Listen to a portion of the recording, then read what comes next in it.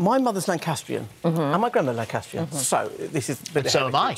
Exactly, bit of heritage here, so I've got to be slightly careful. Now, Holly, it should be with... Lamb. Have we done the dish? Let's have a look at it. There it is. This is the finished dish. Oh, it looks So look at that. So potatoes are really important on this, but it should be with neck end of lamb. Right.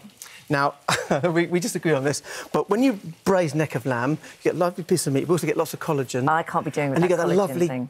almost like gravy, a thickened gravy from it. I mean, that sounds nice. It does, yeah. But it's just the collagen. When you say collagen, Yeah. I just think of lips. Yeah, OK. Don't you? But I don't like Don't I don't like it gloopy. don't you? But if you were blindfolded, like, I suppose you're still tasty. It's not a bush tucker trial. I don't win No, anything. the point is you eat with your eyes. Well, anyway, today we're doing lovely chicken thighs. Chicken thighs with the bone in, as you can see here. Now, we brown these ones up, so there they are. Yeah. I leave the bones in because, a bit like a lamb hot pot, you get a certain amount of flavour from those, lovely. definitely.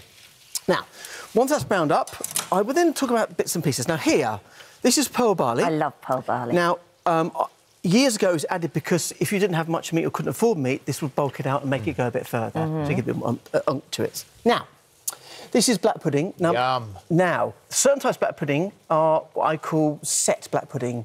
This one is quite crumbly, as you can see. See the crumbly? Now, my mother didn't particularly like black pudding, but my father did, and she would use it as a seasoning. So rather than putting too much salt and pepper, she would crumble it, and my grandmother did. What a nice idea. Well. Good idea. I like that idea. Yeah, but not too much because it overpowers it. Have you done it in this one? No, because this is chicken. Because I didn't think you'd like it. We wouldn't go with chicken. OK, no, fair enough. Is that all right? Yeah. Now, in this pan here, we have a mixture of swede, onions and carrots I'm cooking down. Now, you don't need to brown them. I think marginally it might give it a bit extra flavour. And then nothing else, no aromatics. Have you got leeks as well in there? A bit of leek in there as well.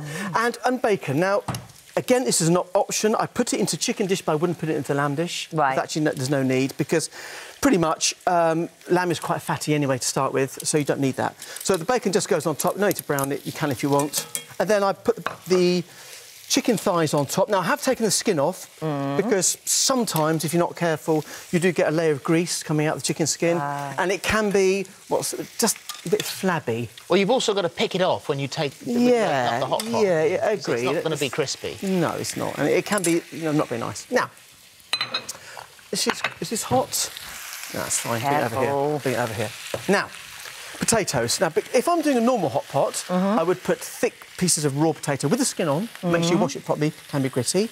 But because this only takes 40 minutes to cook, as opposed to 2 hours for a normal hot pot, because you're stewing down a very, very tough piece of meat, I blanch these first.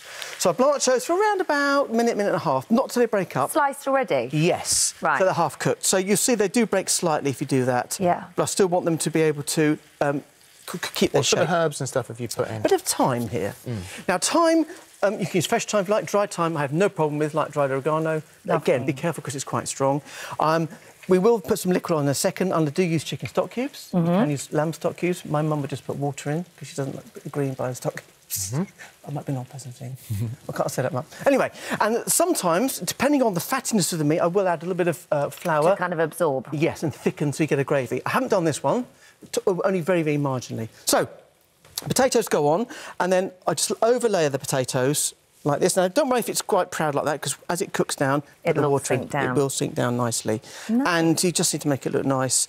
Sometimes I use sweet potatoes. Sometimes I will also use, I hate to say it, but for my daughter, what do they call them? Hash browns, frozen hash browns. Oh, really? Oh, really? Chop them up and on top. That sounds good. I know it does. And my student daughter, that's her idea, not mine. Anyway, but for 99 pence, wherever it is, you can get away with it quite well, and it is quite nice. Now, that does look lovely. Yeah, and don't be frightened of the potatoes. And any bits of stuff you've got left in the pan there, so I've got a little bit of just juices from the chicken. I'll pour that on as well. And then you just add enough water with your stock cube, if you want to, it's up to you, roughly halfway up the chicken. Because bear in mind, there's a lot of moisture in there. Chicken stock cubes you can if you want, that's fine. Right. So, let's have a look, shall we? Now, 45 minutes later... Here you go. Got your spoons? There you go. Now, Go on. let me just break... I want to just break this apart. You can see... Oh, that looks so yummy. So, look at that. So the carrots and the potatoes are all cooked down. You get a lovely juice on there. And I just and it's love just... I mean, that's everything in one potatoes. pot, isn't it? It is. That's your whole dinner. Look at that. Look at that. I'm getting involved. And it doesn't need to be over-thickened. That's the whole point. serve in a deep bowl. But you mustn't overcook. But all that, and it is one pot cooking. I've done 3 or 4 pots here, but essentially you can do it all in one pot. Could you do it in a slow cooker? You can indeed, and it takes about 7 hours on low set. You can also do this, freeze it, defrost it, and it'll be exactly the same. It's really delicious, and it's just what we want on a rainy day like today. Thank you. My pleasure.